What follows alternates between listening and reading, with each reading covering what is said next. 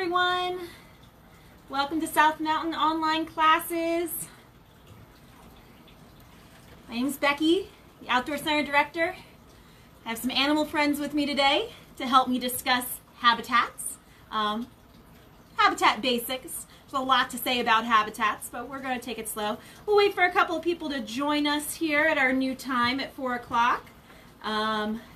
Shadow is the black rat snake you see curling around this stick in front of me. And make sure, let me know if you can hear me. There you go, Shadow. Just be right there. Look at that.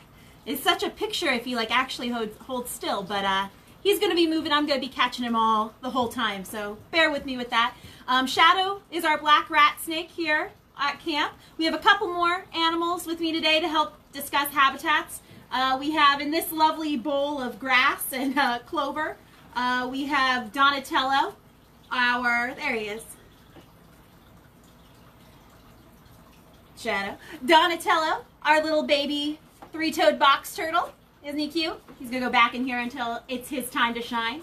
And then next to me, I don't know if you can hear it, but someone's making a lot of thumping noises in the bin next to me. And that's Shelly, our painted turtle. Say hi, Shelly. Hi, Shelly. She doesn't like being in the box. I have her next to me. Shadow, stay up on your perch. Shadow's getting a little bit warmed up. We talked before on our snake class that they're ectothermic. So the outside, he's getting warmed up, he's getting moving around, and so he's starting to move more. So by the end of this class, he's probably going to be off the table, and I might have to move him into a bin. Okay, so let's get started. Habitats. So, welcome.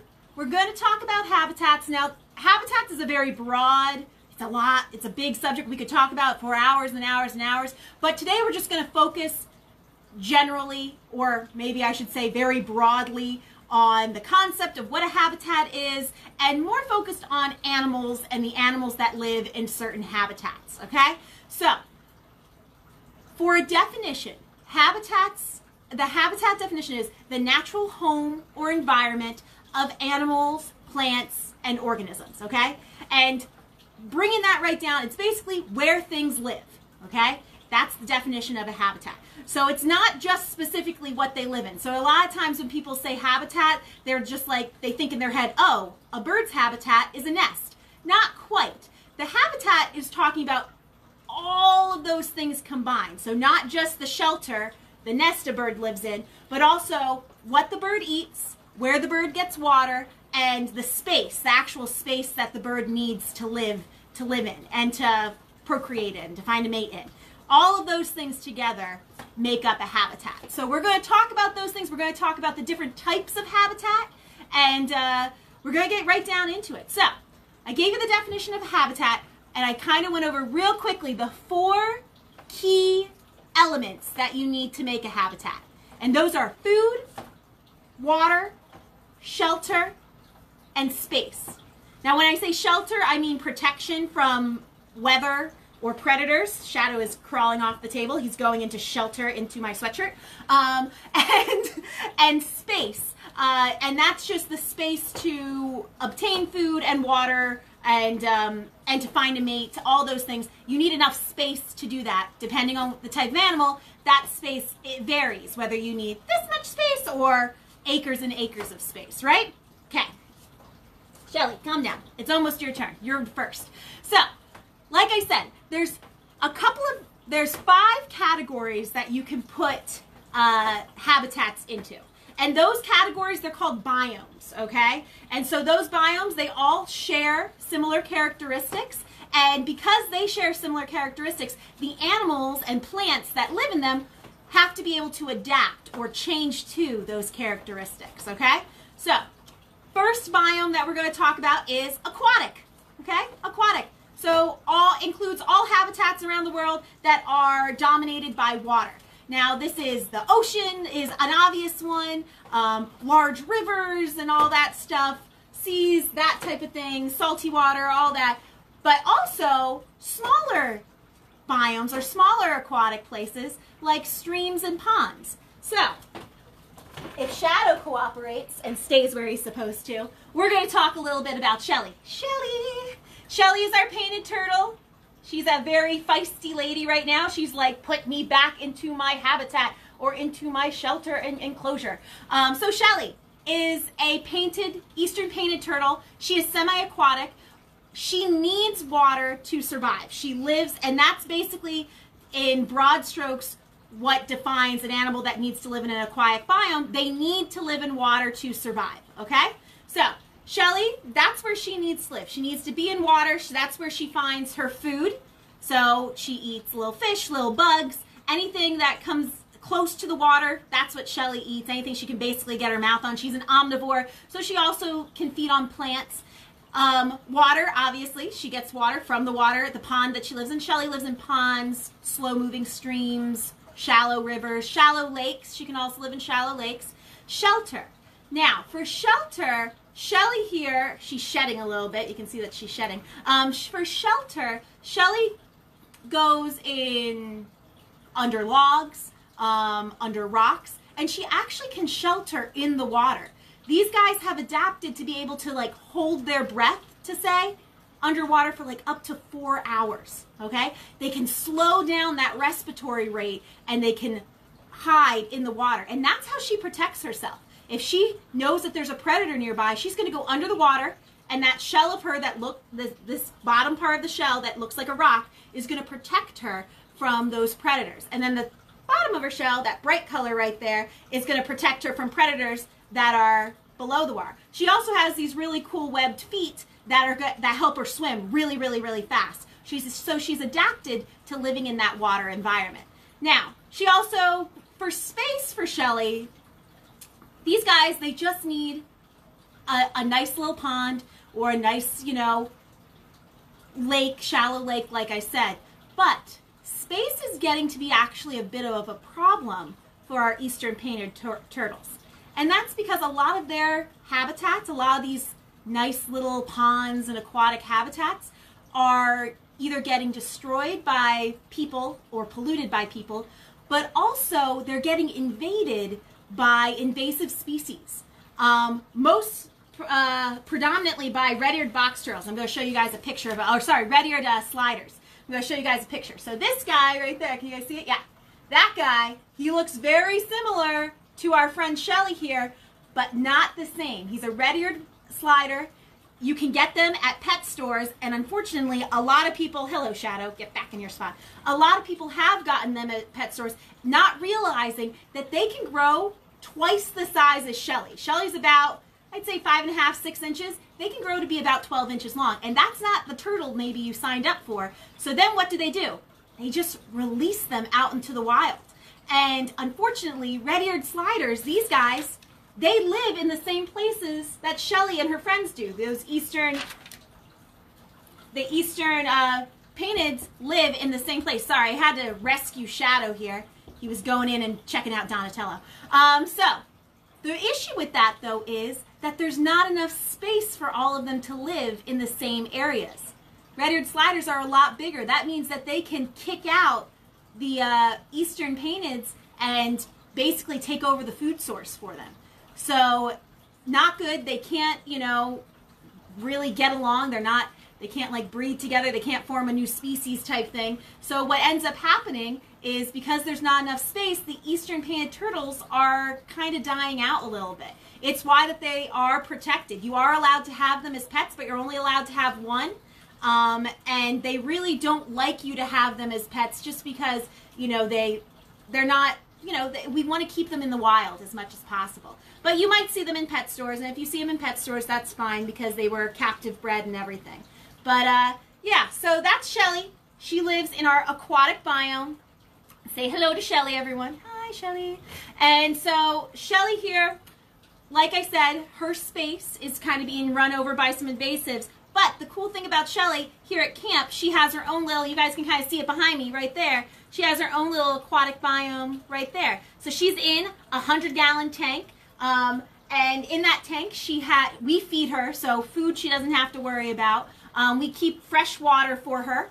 And then also for shelter, she has rocks in there to hide under if she feels a little scared. And she also has a big log there, and also a space that she can sun herself and bask, okay?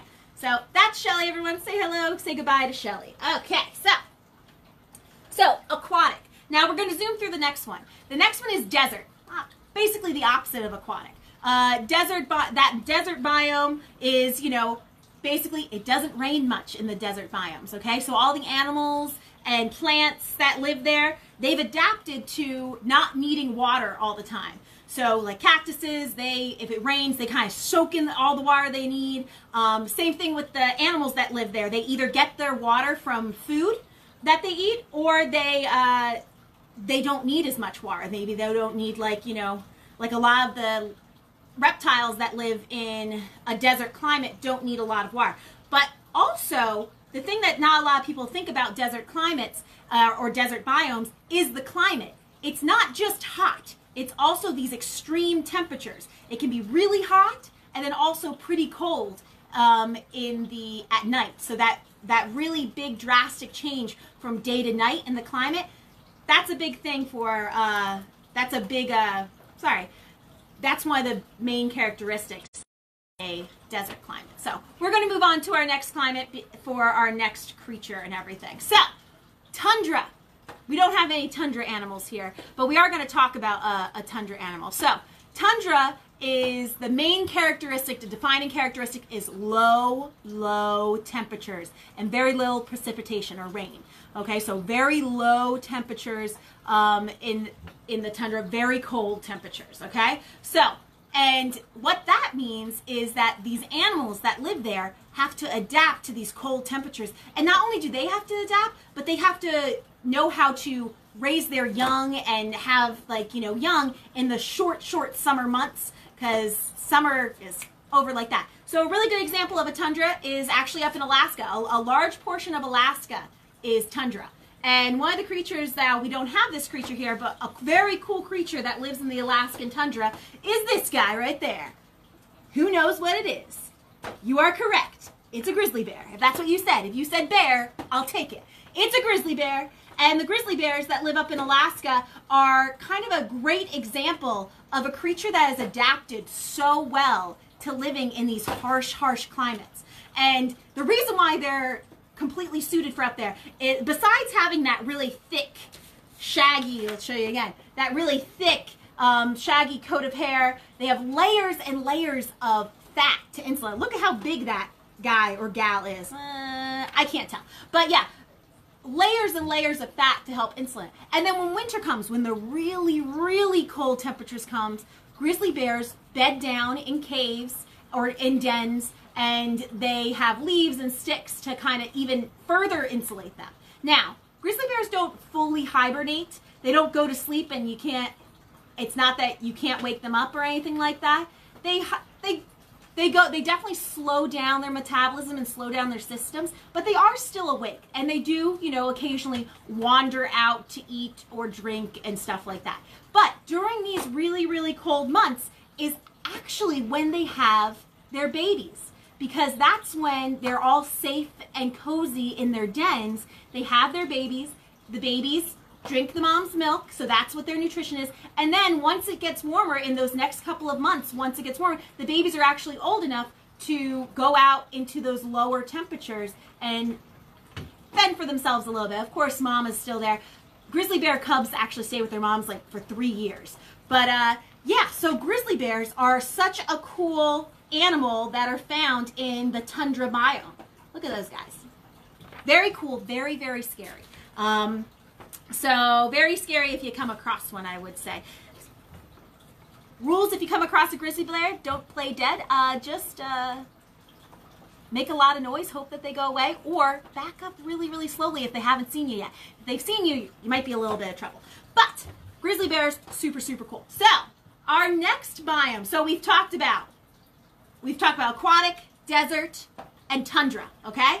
Now we're getting, it's your turn, man. It's your turn to shine. Now we're getting to grasslands, okay? Now, some of these creatures you might be thinking, especially with the grizzly bears, you might be like, hey, wait a second, aren't there grizzly bears in Yellowstone? Yes, there are. Just because an animal is found in one biome doesn't mean it can't be found in another biome. That's just how they adapt. Some animals can adapt to different biomes. So Shadow here, come here, buddy. Shadow here is a great example of an animal that can adapt to all different sorts of habitats. Woo! He's saying hello to everyone. He's giving you guys a little sniff. Hello.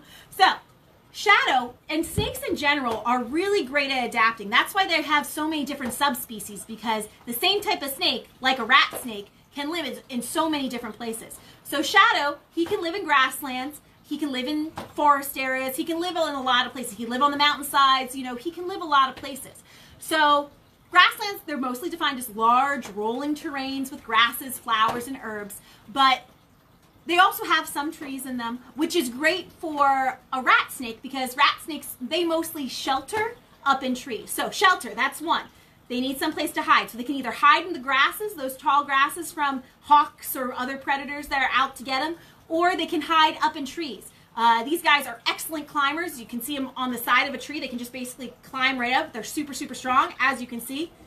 And then, so for food, shadow eats, well, I should say, rat snakes eat warm-blooded small animals. I say warm-blooded because that is the type of animal they don't really tend to eat a lot of frogs or those types of things. They probably would, but it's not really what they go for. They go for mice, rats, squirrels. This shadow rat snakes can get to be up to 8 feet long. So they can do birds as well. Like I said, they live up there in trees. So any small warm-blooded animal that he can fit his mouth around, he basically would eat. And snakes can eat things that are like 3 times the size of their head, so pretty impressive. So we got shelter, we have food, water. Snakes, they do need water. I know they look a lot like they, you know, maybe wouldn't need that much water. A lot of times people think snakes and they kind of think desert a little bit, but everything needs water. Rat snakes in general do like water. They like to soak in water. They like to like crawl in there, take a little bath and everything. It helps them digest their food. And also, you know, it helps them cool down a little bit, because sometimes they can, if they're sitting in the sun all day, you know, they can get a little bit too warm. So they can go into water and cool them down. Remember, they're ectothermic. So the only way that they can control their temperature is through their environment. So if it's really, really warm day, they're going to want to be in the shade, or they want to find some water to cool them down. So that's them. And yeah, and space. Cool thing about snakes is that, you know, when it comes to space, they don't need too much space, as long as they have the proper food and water and the proper nutrition in there. You know, you might see a snake in the same place. Hello. You might see a snake in the same place every time you walk past it, because it's getting everything it needs there. And also, a small piece of land can actually support a lot of snakes, because snakes don't need to eat very often. Snakes are opportunistic eaters. If they see something and you know, they haven't eaten and they're hungry, they're going to eat. They're not going to let a meal go by, but really they don't need to eat. Snakes, these snakes here that we have, they might eat every 7 to 10 days. That's really kind of how we feed them. And that's really what they need to grow nice and strong, 7 to 10 days. So that's not that many mice, that's not that many squirrels. So there's plenty to go around. So space-wise, a lot of snakes can live in one place. Awesome. So that's snakes. Shadow, I'm going to move you over a little bit here. I'm sorry, I'm just going to move you over. Okay, there you go. So our next biome. So we've talked about aquatic. We've talked about desert. We've talked about tundra. We've talked about grasslands, and now we're going to round it off and talk a little bit about forest biomes. Now, we're going to spend a little bit more time on the forest biomes, because that's the biome that we have really up here. Now, we have a little bit of grassland, you can say that, but farmland really isn't grassland here, but it's a different type of beast, but you can say that. But really, the forests that are all around us, that's the type of biome that we want to talk about here in Pennsylvania. Now, there's a couple of different types of forests. There's boreal, there's rainforest, that's the popular forest that a lot of people know. But the type of forest that you can find here in your own backyard is the temperate forest. And temperate forest, you know, basically means that there are 4 distinct seasons that happen in that forest. Okay, and the growing months, the time that plants can grow, that just started, you know, about, actually a month ago, it really started in March. that lasts for over half the year. So the growing season is really, really long, about 140 to, well, I guess it could be 140 to 200 days. So, but you know, that's what kind of defines a temperate forest. So forests, obviously trees. You need trees to have a forest. And then a temperate forest, they have 4 distinct seasons that you can tell from, okay? So let's get out our friend here. Wait 1 second, guys. I gotta put Shelly back. She's driving me crazy. She just keeps, everyone say goodbye to Shelly. She's gonna go back into her little home right here because she keeps trying to get out of her little home. So, there you go, lady. There you go. Okay, so our temperate forests or our forest climates, let me find our little home. So if you see, I have our little friend in this bowl full of grasses and clovers and everything. And that's just for him to burrow around him, find his own little way. But now I have to find him in here. So Donatello, like I said, is a box turtle. There he is. Found you. Sorry, buddy. So, there he is. Isn't he cute? So, Donatello, 3-toed box turtle. But box turtles in general, they like to live in forest areas and some grasslands. They can also be found in grasslands. But the really important part about his little habitat is the climate, okay? So turtles in general, they need to have, well, not in general, but turtles, for box turtles in general, I should say, need to have a really humid climate, okay? And humidity is really important, so really high humidity, actually. They need to have, so it needs to be nice and, I'm using this word I don't really use often, moist. They need to have a really nice, moist climate. And the reason for that is because that's a lot of times how they get their water. They get their water. They don't usually go up to water and just dip their heads in and drink. A lot of times they just drink the water that kind of comes down from their head, like that, like, you know, the moisture or the dew that like sits on their head that drips down and stuff. That's really what they kind of end up drinking. You won't usually see a turtle just putting its face in the water and taking a gulp. You'll see a snake do that. Snakes definitely do that. But for turtles, it's usually the water that drips off of them or water that they get from the things that they eat. That's how they get their water. So, water, very, very important for box turtles. Now, food. These little guys are omnivores, so they need to eat, you know, bugs, slugs, worms. They also eat plants and berries and those types of things. And where do those things happen? They happen on the forest floor. So box turtles couldn't live in the desert because it's really hard to find a good juicy worm in the desert. So they need that forest, that rich soil that also defines forest biomes, that rich nutrient soil. They need that to find all their food sources. Now, food and water, we went over those. Let's talk about shelter.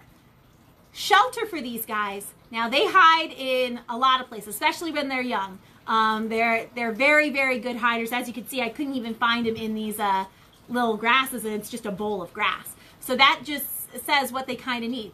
For when they're small, they definitely can hide basically anywhere. Under rocks, in tall grasses, under a leaf, that type of thing. But when they get a little larger, they actually burrow.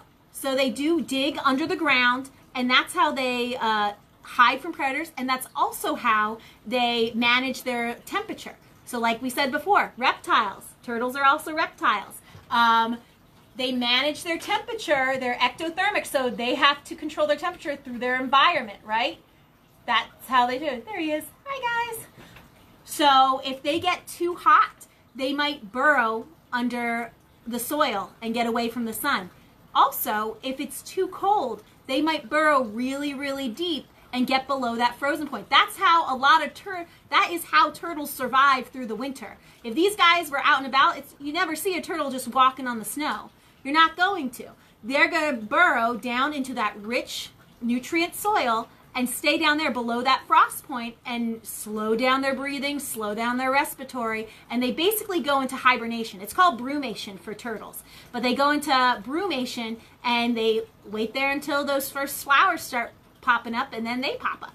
So shelter-wise, that's what they need. They need something to hide under, and they need, you know, that nice, rich soil and diggable earth, okay? So, food, water, shelter, and the fourth one is space. So how much space do these guys actually need, right? So remember, space means space to obtain food, water, and to find a mate, okay? So that's really the definition of space when we're talking about habitats. Now, the cool thing about three-toed box turtles, well, I'll first say, box turtles in general usually have about a football-sized field of territory. That's the space they live in. That's as much space as they need. You know, if they find a mate in there, great. If they don't, oh well, I guess they're not going to have a mate. That's one reason why we don't see a lot of why box turtles are actually near endangered, because a lot of box turtles are disappearing. So if box turtles can't find each other in their football-sized field of territory, then they're out of. So our little boxer, sorry, our internet just flashed a second there. I hope you guys can still see me. Okay, cool. So, our friend was getting away. Okay, so, box turtles again. So now the cool thing about three-toed box turtles is that they break those rules. They do not need that football-sized stadium. They actually, these three-toed box turtles actually travel, hello Shadow, they actually travel with the humidity, which is really cool. So they actually migrate, almost like birds do. Three-toed box turtles have been known to leave from the central part of America, where they usually are, down in the Midwest area, and they actually travel with the humidity. So once it starts to get colder and everything, they start moving south so that they can stick with that sun and stick with that nice moist air. So that's a really, really cool thing about three-toed box turtles, which is why they're not endangered. They're not as endangered. They're not as in, they're available to have as pets and everything, unlike eastern box turtles that don't move a lot. So that's the cool thing about our little box turtle friends there. So, everyone, say goodbye to our little Superman Donatello. Focus, focus, focus, focus. There he is. He's Superman. He's flying for you guys. Okay, we'll put him back. Awesome. So, to recap about habitats.